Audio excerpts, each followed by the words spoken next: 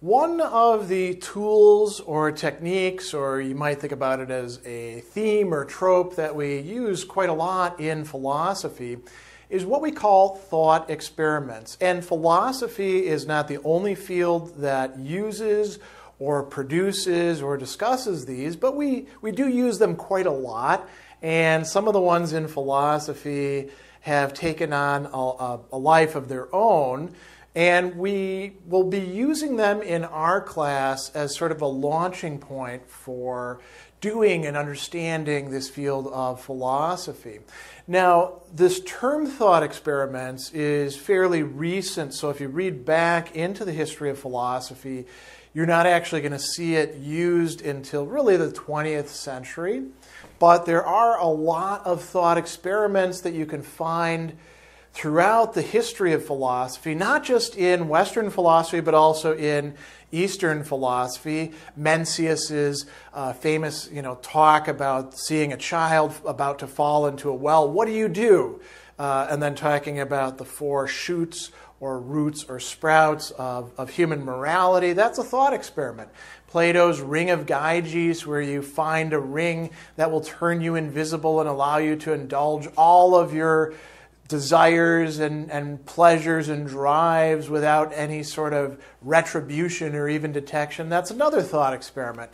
We can also have thought experiments that bear upon things that are less concerned with, well, what would you do or what would other people do in these situations, less about ethics and more about metaphysics or epistemology or the philosophy of human nature, all sorts of matters. And what makes them thought experiments is we're not actually experimenting with things in the outside world, tinkering around with test tubes or anything like that. What we're doing is we're imagining. This is where the thought part comes in. What if certain things were different than they are? What if we arranged things in this way? What if we imagined a person who had or didn't have these qualities that we typically associate with a human person? What if we thought about two people connected together? Or we could go on and on and on. Notice what the key thing is here. What if things were different? How would other things be different? Or would they still be the same? So thought experiments are ways in which we, using our imagination and our faculties of reasoning, and perhaps also other faculties like those that allow us to empathize or to feel compassion for other beings, we do a kind of experiment within our own heads, and we do it intersubjectively with each other. We say, well, what would you do? Let's all imagine this together. And so there's a lot of range for thought experiments. And you might say, well, okay, that's cool. That's what a thought experiment is. And I can see how there's a lot of these throughout the history of ideas and philosophy. I'm going to delve into them and take a look at some of them. Why do we use them? Well, we use them sometimes just for fun, right? There's a lot of thought experiments in which there's sort of an entertaining or otherwise enjoyable aspect to them. Some of them are actually at the opposite. They place us in situations where we're like, ooh, I don't like this thought experiment.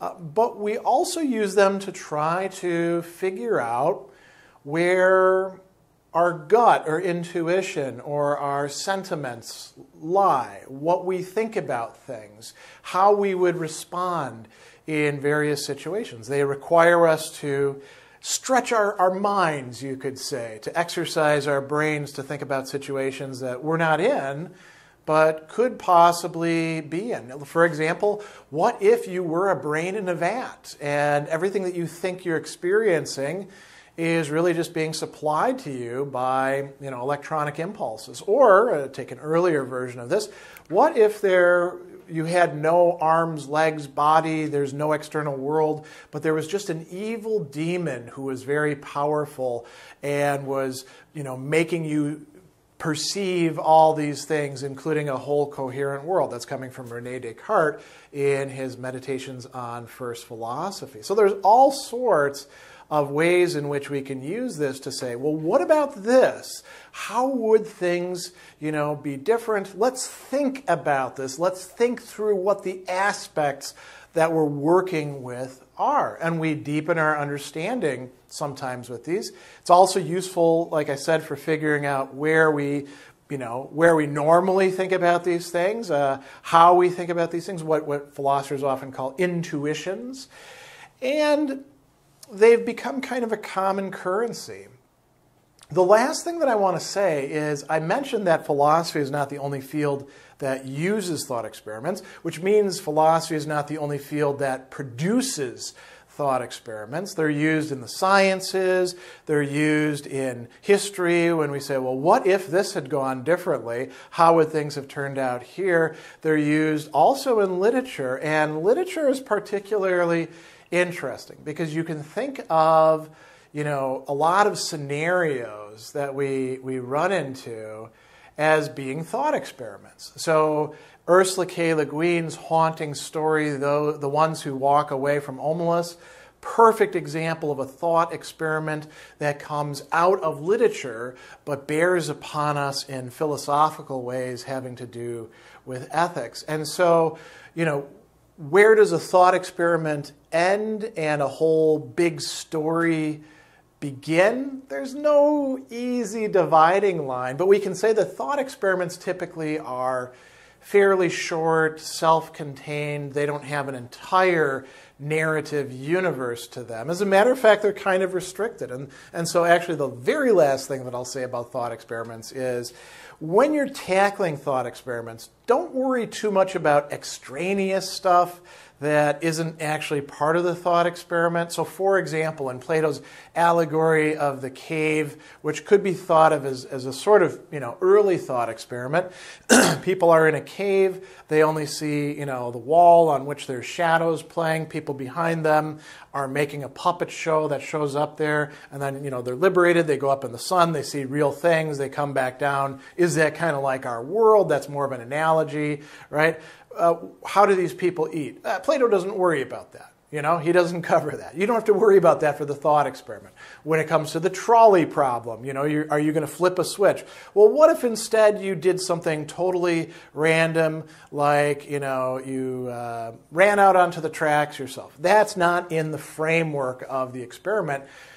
What makes thought experiments work for us is that we do, in fact, stick with a kind of limitation that's provided by the experiment itself. And within those limitations, there's a lot for us to think about.